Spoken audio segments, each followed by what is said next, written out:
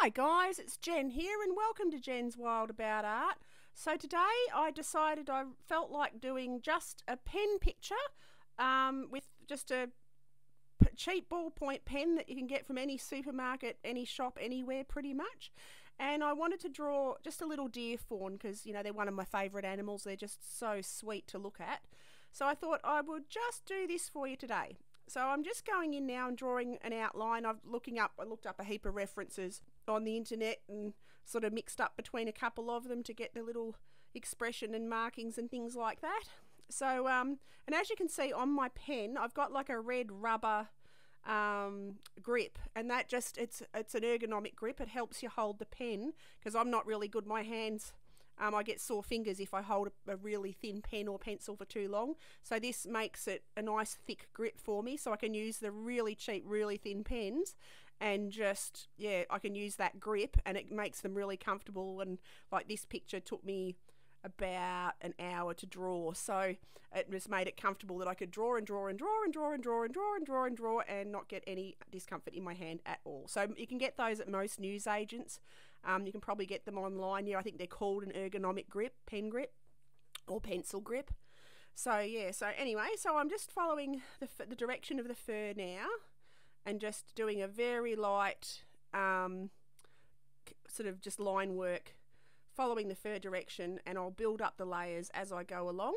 So yeah, I'm following the direction of his fur and taking that now down his neckline and not trying to be too regular in my pattern of lines so that it doesn't look just like rows of lines.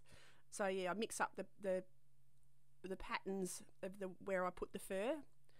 And as you can see, I'm on his back of his neck just there. I've left a few little white areas because these little fawns have got white dots on them, and that helps them camouflage in the grass when they're little babies. So yeah, I'm just going darker around those dots so the white paper stands out a bit more. And yeah, I'm still following around the lines, around the direction of fur, and now I'm filling in around the dotty areas and taking that right across his back. And then pop your little elbow, do that front leg, take a few more dots down there. Again, keeping to follow the fur lines. And adding a little bit more of a rougher texture down there. I won't do his complete body, I'll just do the sort of the front quarter of him.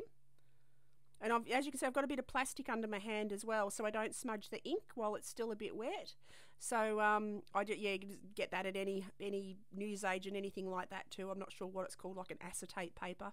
And I just use that under my hand to stop any smudging, and that way you guys can still see the drawing as well. I was using paper, but yeah, then you couldn't see the artwork underneath it. So, so I figured a piece of acetate is a better idea. So now I'm just deepening up the colour. So I'm just going over again. Anywhere I want darker, I go over again. I just add another layer and more texture. Being careful to stay in the same direction as the fur and the same direction as the underlying picture. So just adding a little bit of a deeper colour around his nose. A bit more definition around the ears and the eyes. On his face, his hair's very short, so I've used a little bit of cross hatching there. And just around here, I'm just darkening up again. Take that right around everywhere I want dark.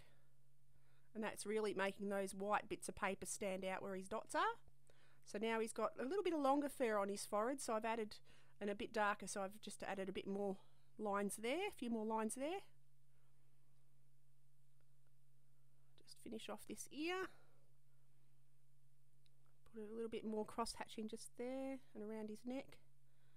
And around his shoulder and elbow. Take that along his back. And we're just about done, guys. I hope you enjoyed this pen drawing. Pen drawing is just awesome fun, and you can do it anywhere at any time. You can have it with you wherever you go. You're just a pen and paper. Anyway, I'd love it if you'd click like and subscribe. I've had awesome fun with this picture, and I'll see you guys for the next video. Have a great day, guys, and I'll catch you then. Okie doke. Bye.